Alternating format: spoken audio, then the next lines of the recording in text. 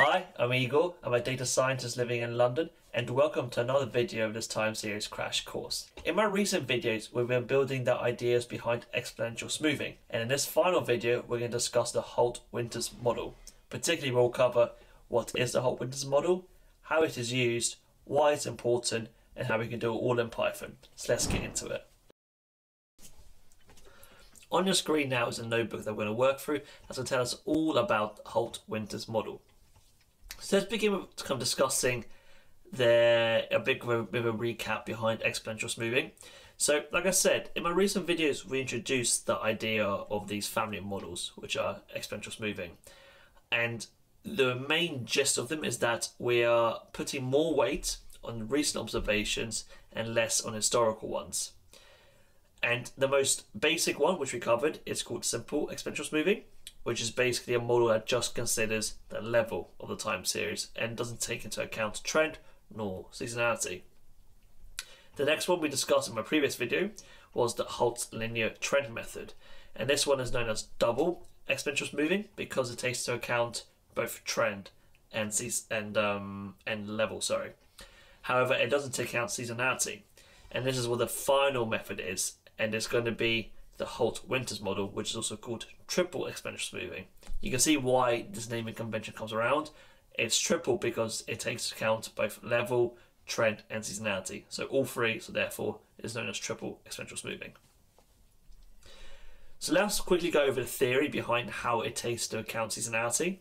So for the additive model, again, if you want to know more about what additive versus multiplicative means, make sure you check out my other video on decomposition, which will explain the difference.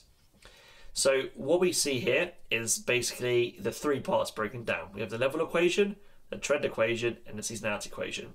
We discussed about the level equation in the simple exponential smoothing model video, which you can see in this playlist. In my previous video, we discussed the trend equation, which was in the Holt's linear trend method, which you can see in that video in this playlist. And finally, we add the seasonality equation, which is part of the Holt Winters model. And what the seasonality equation does is it gives the model some intuition behind any seasonal components that may be present in the time series. So I won't spend too much time over the level equation and the trend equation because we've covered this before in previous videos. We'll particularly discuss basically what the seasonality equation is doing. So as you can see here, it looks kind of scary, but don't worry too much. What it's kind of doing is that you can see we have YT, which is the time series at this time step, the level equation this time step, and the trend equation this time step. And essentially what it's trying to say is, you know, like the value of this time step as a function of level and trend multiplied by this gamma parameter. So I can see why it may not be that intuitive, but basically all it's saying is what is the seasonal components left over after we take into account level and trend, right? Because ultimately we have a value, we take away the trend component, we take away the level component, what's left over is going to be the seasonal component by just, you know, like natural intuition. And the strength of this sort of seasonal component is measured by this gamma factor, which is what gets fit in our when we fit these models, and it's done for us in our Python packages. So it's really not that complicated.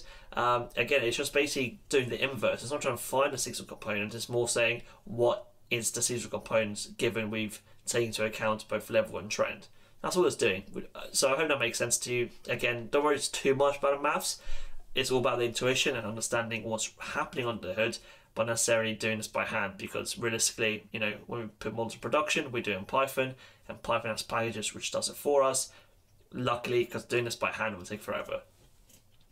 So here, another point to point out is that M is the seasonality of the time series. Again, seasonality just refers to how often data repeats itself. So if we have monthly index data, the time series at a yearly level would be, or the seasonality at a yearly level would be 12, right? 12 months of the year, and so on. So you get the point. And again, gamma is a seasonal smoothing factor, which takes the values from 0 to 1 minus alpha. Alpha is like the level smoothing factor, and that's also calculated whilst fitting the model. The multiplicative model takes a very similar approach, but instead of, you know, subtracting, because it's subtracting, it does the dividing because it's multiplicative. So what it's saying is, after we divide by the sum of the linear and the trend component, what is the seasonality component left over? Very similar principle, interesting in this case we're dividing because it's a multiplicative model. Like I said, don't worry too much about these equations. Now you can see that we can combine all these kind of three models into the single overall equation for our time series. Again, it's just for an additive model, we're just adding all the components together. For the multiplicative model, we multiply some of the components together. Again, don't worry too much about it. It's just, again, understanding the intuition, and so we can apply it, and you can get the basic grasp. When you try and explain these models to stakeholders, you kind of understand what's going on. But this is by far the most, what's the word? Like complicated exponential smoothing model there is, really. It doesn't get that much more complicated than this. Again, you can also add some dampening to it. We discussed in this previous video. But Holt Winters is kind of like the pinnacle of exponential smoothing models. It doesn't really get more complicated than that because it takes into account all the components, level, trend, and seasonality. That's all you got to remember. Now, the way you implement it in Python is also quite straightforward. You can simply use the stats models TSA Holt Winters package, and then we can import, simple exponential smoothing, the Holt linear trend model, also known as double exponential smoothing, and also exponential smoothing, which is basically just Holt Winters. We'll then read in our data, which is from the air passenger data set. Again, I've used this data set in all my videos. It's just a US airline passenger volume between 1950 and 1960. If you want to play around with this data in your own time, I've linked this notebook and also the Medium article, which you can access this data set if you need to.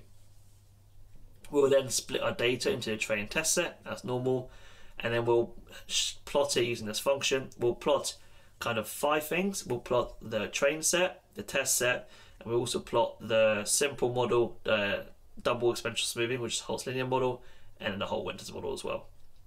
So, and then after that, we'll fit our models. So again, here we'll fit the simple exponential smoothing model, the Holt model, and then we'll fit the seasonal model. You may, before I did this, the seasonality component is multiplicative because the fluctuations increase through time. I kind of looked at the data, and also the seasonal periods are 12 because our data is indexed by month, and so its seasonality component will be 12 because it's 12 months in the year. Again, don't worry too much about this. This is more just an example of how you'd fit a model. In your own time, you probably need to look at the data and decide, is it multiplicative, is it additive, and what are the seasonal periods. And simply running this cell, we should get our forecasts or our plots. So as you can see here, we have our training set and our test set, or I forgot to call it test, oh well. But yeah, the orange here is our test set, and we also have a training set here. As you can see here, the simple model is basically the worst. It's simply a naive forecast. The Holt's linear model, aka double exponential smoothing, is a bit better because it takes into account the trend.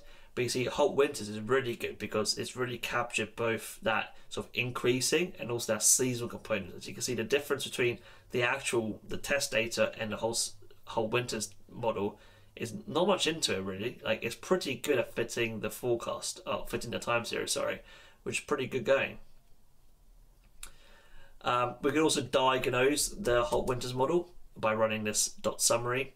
And as you can see here, we have all the values. I'm not going to dive into everything in this case, but all the different things that have been fitted to our model. Again, it's evaluation criteria, SSE, AIC, BIC. We then also have the various smoothing parameters fitted to our model. So the alpha, smoothing level value, beta, our trend level, and then the gamma, which are our smoothing seasonal components. So what we see here is that alpha and gamma are relatively high, which indicates that the seasonality and level components vary quite frequently, which makes sense. As you can see, the seasonality is kind of increasing through time, but also it's got these little wobbles here, so it's relatively high.